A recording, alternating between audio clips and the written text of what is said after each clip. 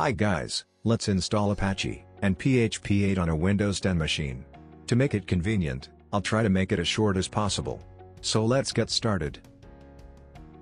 Open the browser, and search Apache for Windows.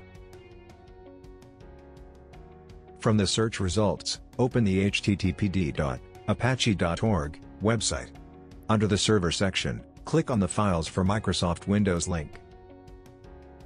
From the Download section, choose the Apache Lounge website. There is a reason to choose the Apache Lounge, we will talk about it later. As it mentioned on this website, Apache requires Visual C runtime 2015 to 2019, the download links are also provided. So, let's download it first. As you can see here, I am downloading the 64-bit version. Nowadays, 32-bit OS are very rare, however, in case you don't know your system type, you can check it on the My Computer properties. Here, you can see, I'm using 64-bit OS. If your system is 32-bit, download the x86 version. For a 64-bit OS, I recommend you to install both the 32 and 64-bit runtime. So, let's install it quickly.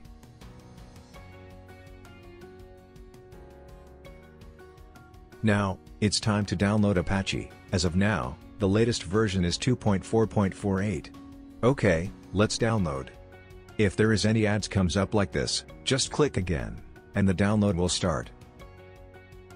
Now, open the download directory, and extract the httpd package.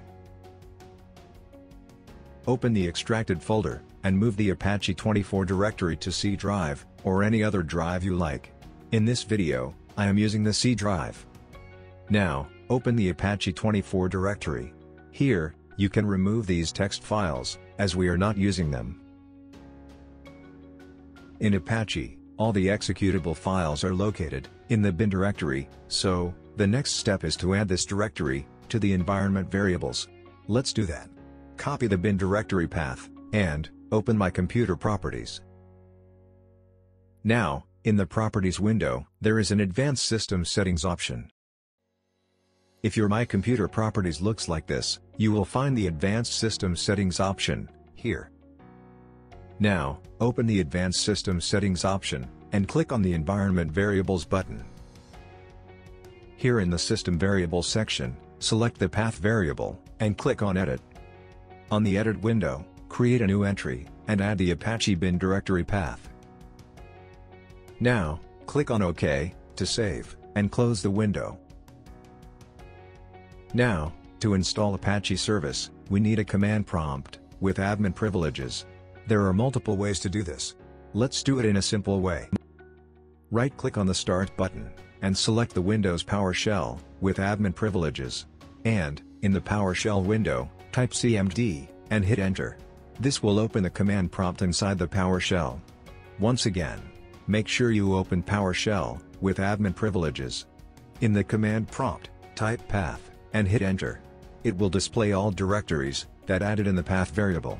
If everything is done correctly, you will find the Apache bin directory in the output.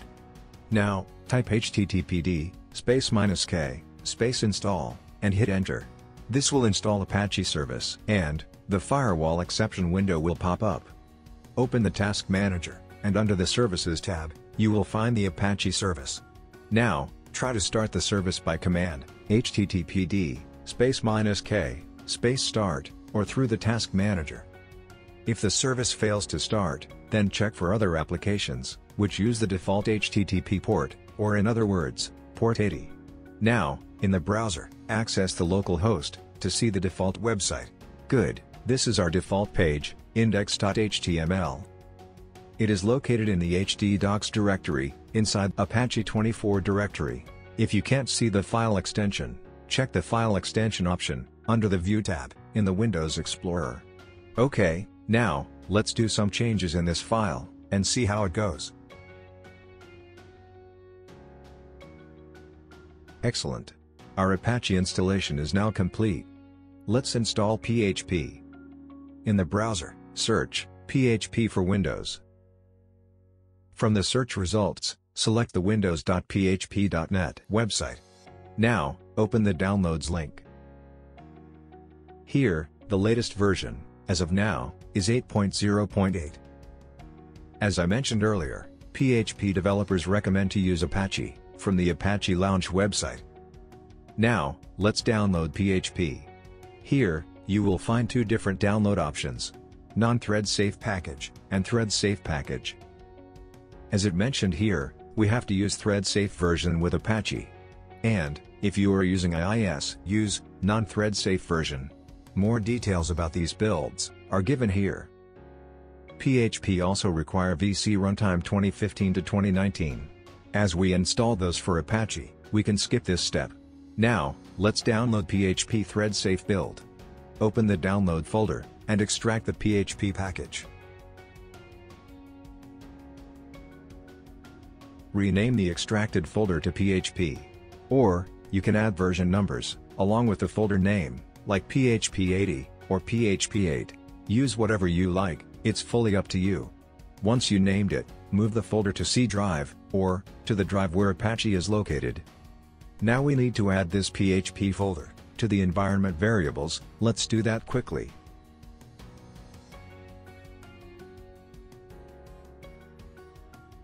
Okay, let's open the command prompt and check if it worked. Alright, as the window is already open, path variable is not updated yet. Let's reopen the command prompt and check it again. Good, PHP directory is available in the path variable. Now, let's see if PHP is working. In the command window, type PHP -v and hit enter. If everything is good, this will display the current PHP version. Okay, now it's time to configure Apache. Open the Apache 2.4 folder, and go to the conf directory.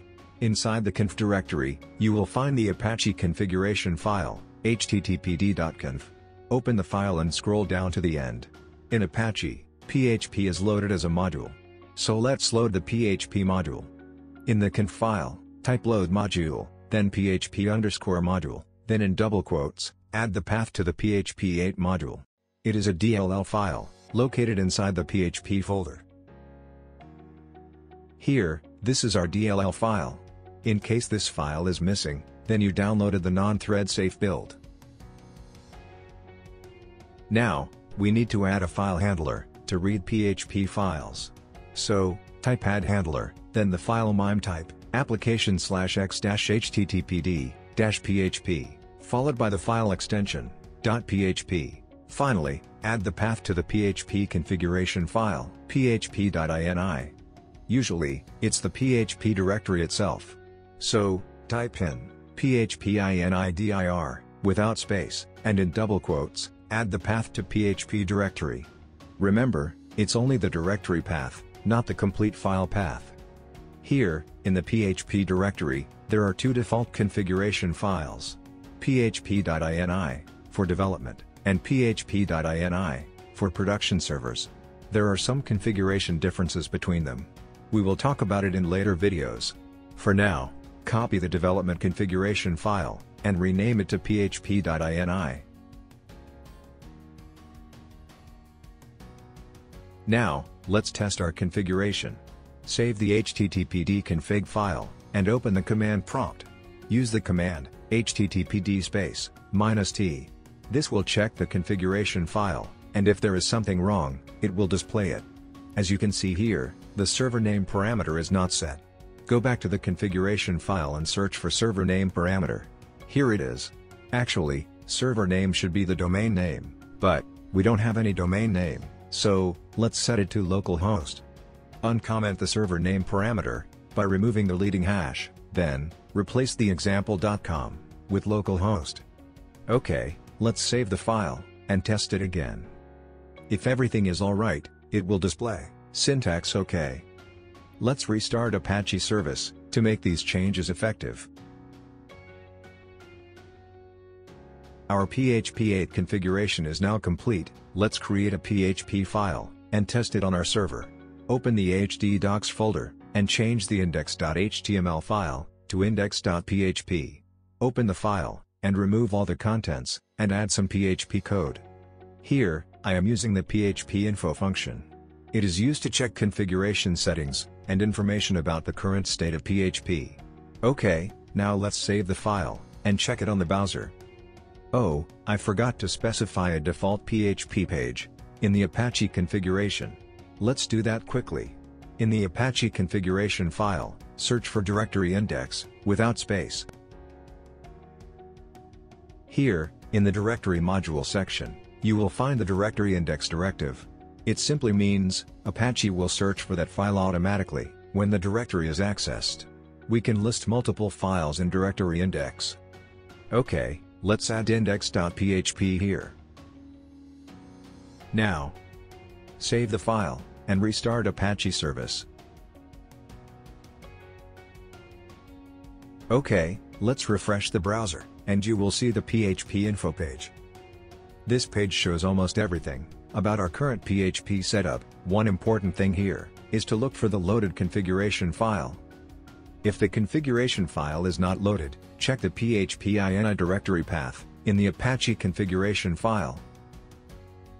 Okay guys, it's time to wrap up. I hope you learned something new from this video. If you found this tutorial helpful, please click on the like button and subscribe to this channel. And, as always, thank you for watching.